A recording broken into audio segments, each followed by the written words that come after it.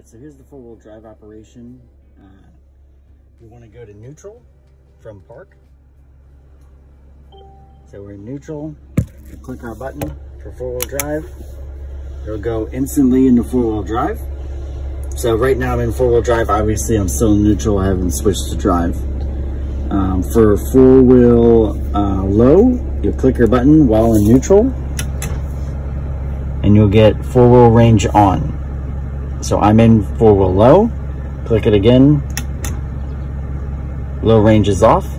And then to get back out of four-wheel drive, we'll go into drive a smidge. We'll go back to neutral, click our button, and now we are back into two-wheel drive.